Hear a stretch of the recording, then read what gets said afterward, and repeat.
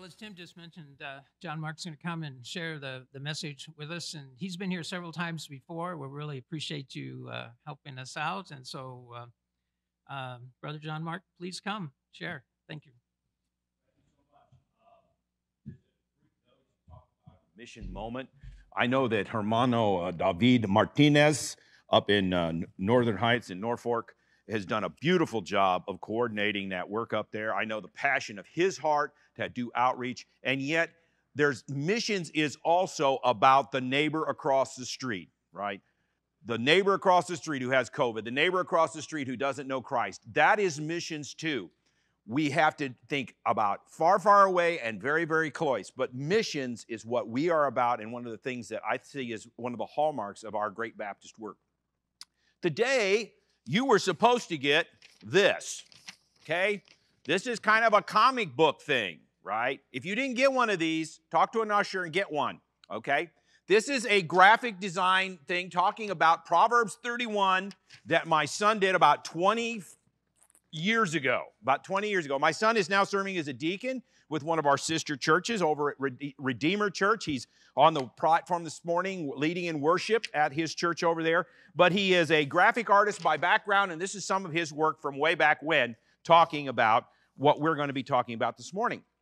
You know, earlier this year, I had the opportunity, the privilege of being here on Father's Day and got to talk about dads. And that was fun. It was fun to talk about dads. Now, I'm going to talk about moms too somewhat, but I'm not going to just talk about moms. I'm going to talk about women in our lives in general and women, because this passage of Scripture is really not focused towards moms.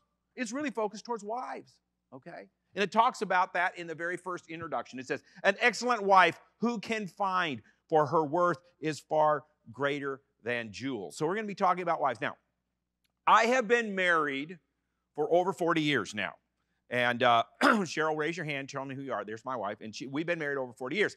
I have learned a few things about what to buy as far as gifts for the woman in your life, okay? There are some things you do and there's some things you don't. And let me tell you what you're not. I'm going to give you some things, guys, that you should not buy for your wife. Number one, do not buy anything that plugs in. Do not buy anything that plugs in, because if it requires electricity, it has a utilitarian factor that says something about work. Okay. Just kind of stay away from that. You know, give her money if you really think she wants something you can plug in. Give her money and let her decide she wants to do that. Next thing, do not buy clothes from your wife. Oh my gosh, I started out earlier in our marriage buying clothes for my wife. That was such a mess. I would buy her these frilly things with lots of lace on them, and she'd go, or, you know, chances are 1 in 7,000 that you're going to buy the wrong size. You're going to get it home, you're going to say, do I look like a size 16 to you? Or you'll come back, or she'll say, I haven't been a size 6 for 25 years. I don't know what made you do that. So you just don't buy clothes for your wife. It's just not going to work for you. Avoid buying things that are useful. The new silver polish that they advertise on TV that saves hundreds of hours is not going to win you any brownie points. Do not buy her silver polish. Do not buy her, don't buy her a vacuum cleaner, because a vacuum cleaner, you plug it in and it is utilitarian and it has something to do with work. It's just not the right thing to do. Pick another time to do that, okay? Don't buy anything that involves weight loss or self-improvement. She'll perceive a 6-month membership to the diet center as a suggestion that she's chubby. Okay? You just don't want to go there. Number 5, don't buy jewelry for your wife. The jewelry your wife wants, you can't afford, and the jewelry that you can afford, she doesn't want. Okay? That's the way it works.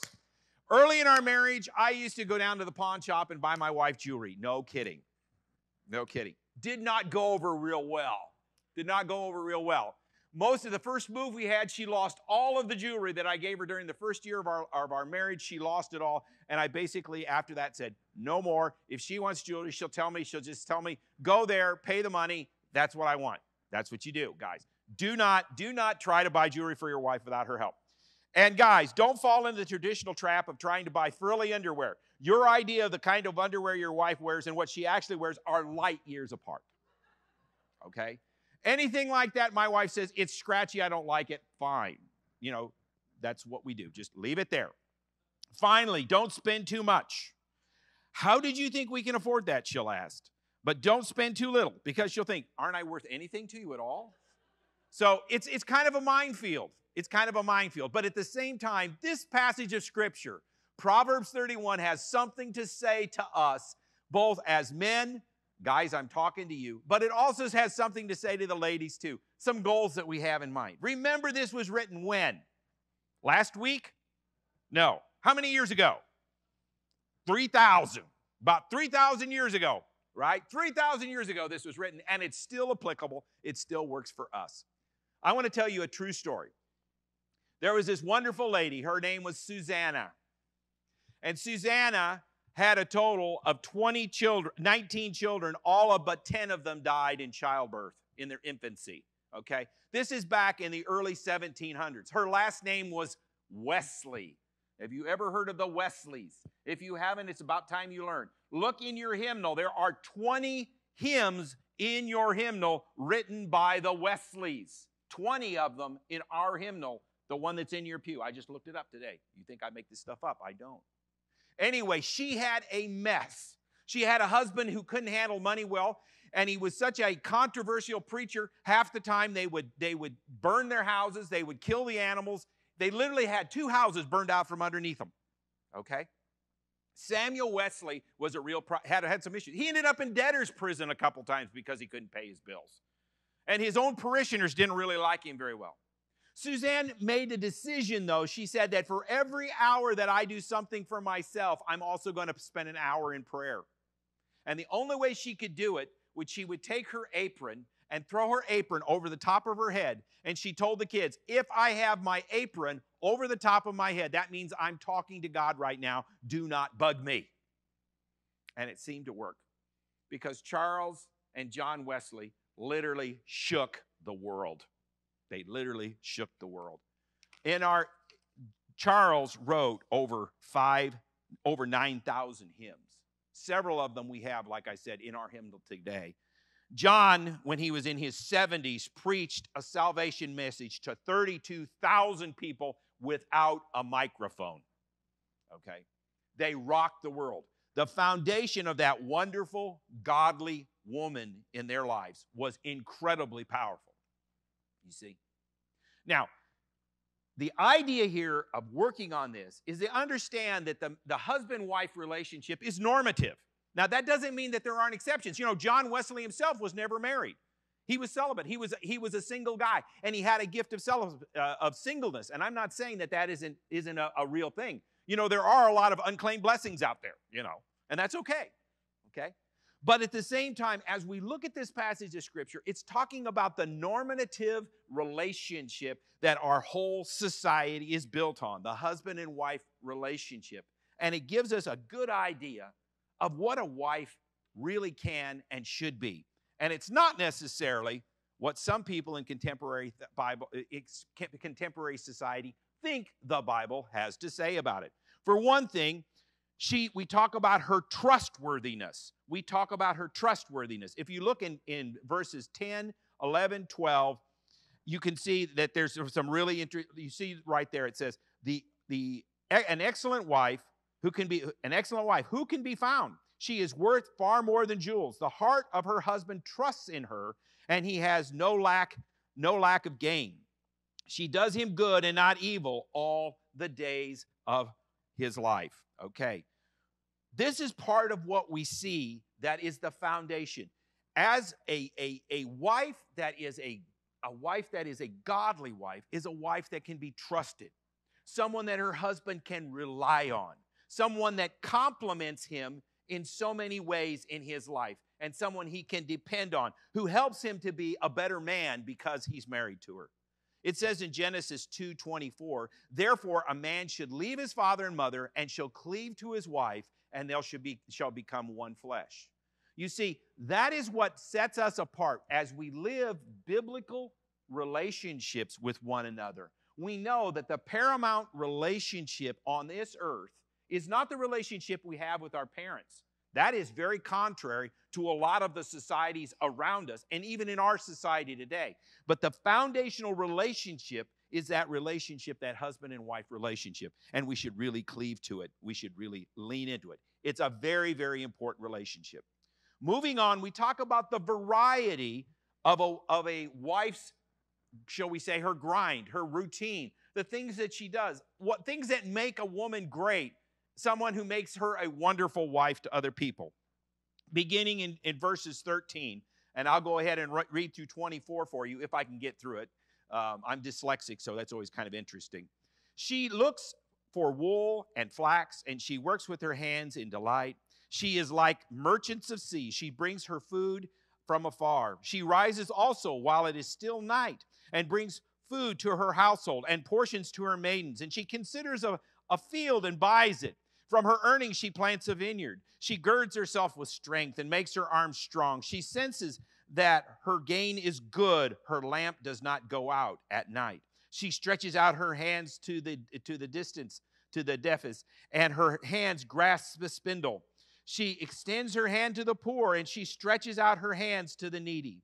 She is not afraid of the snow in the household, and all of her household are clothed with scarlet.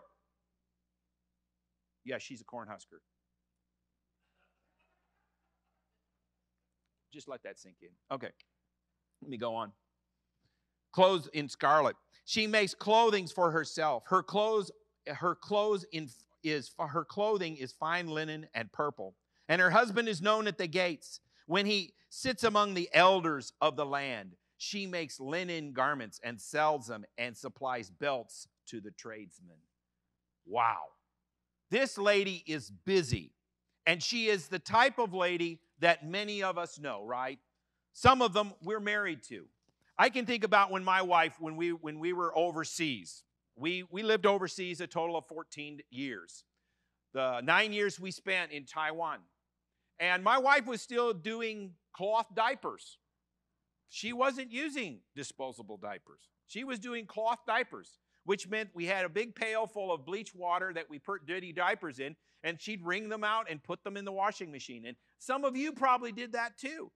But that was just one of the many things she did. She also taught graduate school courses at the local technical institute, a graduate program. She taught English classes to graduate students at the same time. She also did the piano and played music. She can play the piano beautifully in Mandarin. Like it makes any difference. She starts playing, Anyway, that's what she did. And there was things like this. These are the things that we talk about. What are some of the aspects, some of the things that we see about this lady beginning in verse 13? She works with her hands. At that time, you couldn't run down to Walmart and buy clothes. Clothes were really, really expensive because clothes took a lot of manual labor, and they were very customized. They were very special, right? And so she's involved in working with her hands. She's like merchants. She's bringing food to her household from afar. She's working hard to make sure that there's a balanced and nutritious diet to keep her children healthy, to keep her husband healthy, to keep people moving forward. And that's no small feat back then, but it's no small feat now. It's really easy to fall into the idea of, well, I'll just stop by and pick something up at the Burger Biggie and bring it home in a bag. That isn't necessarily the best and nutritious thing we should do. A good and godly wife a lot of times will be innovative in thinking about how she feeds her family, does the research to figure out what's nutritious, what people should be eating, what will help them with their health. One of the things that my wife does for me every night, she says, John Mark, I've laid out your pills. They're on the counter. Because I'd forget about it, and I wouldn't take them, and I would be the worse for it. Part of the reason why that we haven't had COVID, I believe, is because we've been taking prophylaxis, we've been taking preventatives. And we're very faithful about that. And so far, it's been very good for us. We've had the vaccine, but we also are taking prophylactics, and that's helping us. But she's very much a part of making sure that I take those pills when I'm supposed to. That's part of loving me. That's part of taking care of me. That's part of being a good wife. And I appreciate that. It says, she rises while it's still night and gives food to her household. My wife always gets up early. My wife always has her Bible near her. My wife always spends time in the Word. Reminds me of a wonderful story that was given a few years ago about some scholars that were sitting together talking. There was some nice preachers getting together, and one said, you know, I really love the King James, the authorized version. It's beautiful. It's oratory. It was good enough for Shakespeare. It's good enough for me, you know. And the next guy came back and he says, I like the New American Standard. That's what I've got right here, the New American Standard. It's so accurate and it's so perfect in so many ways. The next guy said, I love the phrase for phrase, thought for thought translation of the New Living Version. It's a wonderful Bible. And the last guy said, well, I like my mother's translation the best. And the three men turned around and were surprised, and they said, yes, she translated it into life, and it was the most convincing translation that I've ever seen. Okay? That's the kind of person that I think most women want to be. As Christian women, most women want to be a translation of the word in front of their families, in front of their husband, in front of their parents, in front of their children. And I hope that and pray that that's the direction that we all are going. It says that she has portions for her maidens. Now, what are we talking about, her maidens? This woman had people working for her. She was a manager. The Bible talks about this. There's nothing wrong with people, with women that are involved in business, women that are involved in management. There's absolutely nothing wrong with it. It's very biblical. It's a balanced thing, though. You know, what's interesting is one of the things that's been said lately is that there's a glass ceiling, and women can't get above it. And I would argue most of the time what's going on is the women are too smart to try to take those kind of stupid jobs at the top where you work 85,000 hours a week and die young of a heart attack and have no family. Because most business executives in top companies have a mess for a personal life. They barely know their kids. They work too much. They damage their health and are usually on their third wife. Okay? That's what goes on. Women are too smart for that, for the most part. They don't do that kind of dumb stuff. It was so interesting because when I was a kid, my dad traveled all the time. He was with the U.S. Army Corps of Engineers, and he traveled quite a bit. And that went on and on and on until they started sending women out to do the work. And the women said, no, we're not going to travel that much. We've got families at home. And it took the women starting to do the work to get a little bit of sense in the amount of travel that they did in the occupation. And they got just as much done, and the guys ended up having better home lives because the women got involved in making the decisions in the business world. Does that make sense? Okay. So we see that very clearly here. This woman is a manager. She has people that she works for her. She girds herself in strength, and it makes her arms strong. A godly woman is a woman who cares about her health. A godly woman cares enough about her family that she takes care of her health. That means that she exercises on a regular basis. That means that she makes sure she eats. She makes sure that there's correct boundaries and says, listen, kids, you're going upstairs and you're going to go to bed. Okay? I don't care if you go to sleep or not. Just be quiet because I'm tired and I need a rest. And there's nothing wrong with that.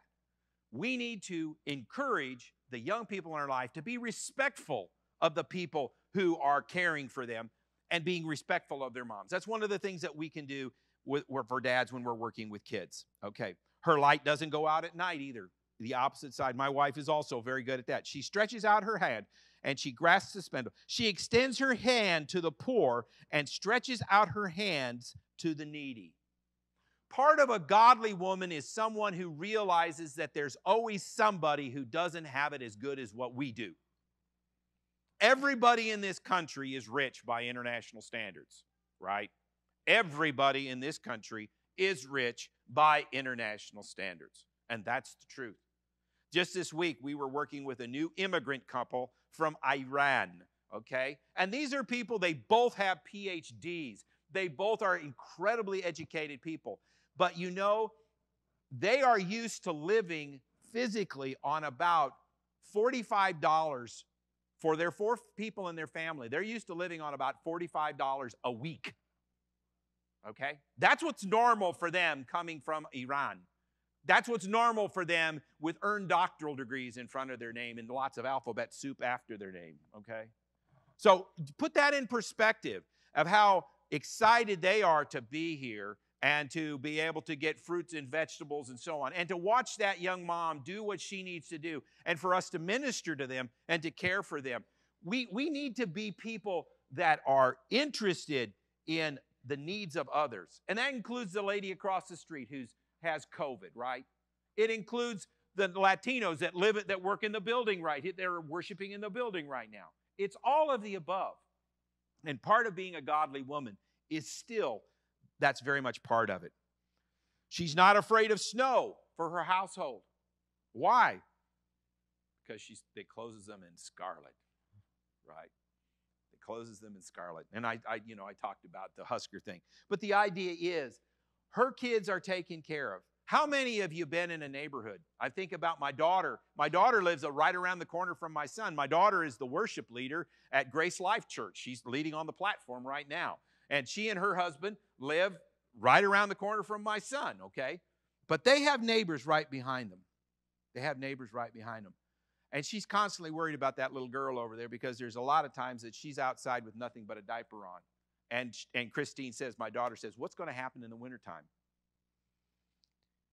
This woman in this passage is not afraid of the snow because her kids are clothed in scarlet. We need to pray for people that they have put these things together, have their life put together. She makes coverings for herself. Her clothing is fine linen and purple. Her husband is known at the gates when he sits among the elders of the land. I would argue that some of the very best pastors that I know are in the ministry because of the women that they've married. I would say that that's true with me. I hate to travel. I hate to minister without my wife because she's such a leveling. She's such a leveling, like leaven in bread. She levels me. She keeps me stable. She helps me to see things in good perspective. She gives me moderation sometimes when I need it, okay? And this is what a wife can do. It happens in business. It happens in families. You know, how many times when the lady passes away, the extended family relationships go all to pot. They really fall. They go down. Because so much of these relationships are held together by the ladies, by the women, because they care and they develop those relationships. Then it adds richness and depth. So it's not just when we deal with business or when we're in church, but it's just in our family relationships that the godly woman that we see here is a woman that her husband is respected because he has the privilege of being married to her. She makes them linen garments and sells them. So you see that the godly woman is someone who's in business, like I said before. She's involved in textile trade.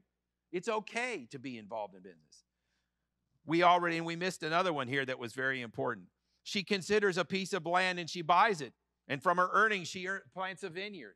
Again, she's involved in finance. She's involved in real estate. She's someone, there's nothing wrong. Don't let the feminists tell you different. The Bible is a place that gives tremendous freedom, tremendous opportunity to women, and encourages women to have tremendous freedom and opportunity. Strength and diligence are her clothing, and she smiles at the future. Why does she smile at the future? Because she knows she's done everything that she can in God's power to make it a happy place to be, the future, you see. She's not afraid of the future. She's looking forward to the future. She opens her mouth in wisdom and teaches of kindness with her tongue. She looks well to the ways of her household and does not eat the bread of idleness. Her children rise up and bless her, and her husband also. He praises her, saying, "Many daughters have done nobly, but you excel them all. Charm is deceitful, and beauty is fine. But a woman who fears the Lord, she is to be praised. Give her the product of her hands, and let her works be praised at the gates." It's all right there. Okay. 20 years ago, that's what my son thought about his mom. And that's what he said yesterday to her too. Let's close in prayer. Father God, I just thank you so much that you've given us such a great outline, roadmap for relationships. And Lord, I just thank you so much for the women in my life, my mom, my wife, my daughter, and my granddaughters. And I pray, Lord, that you'll continue to help them to be the kind of women of noble character that you'd have them to be. This I pray in your name. Amen.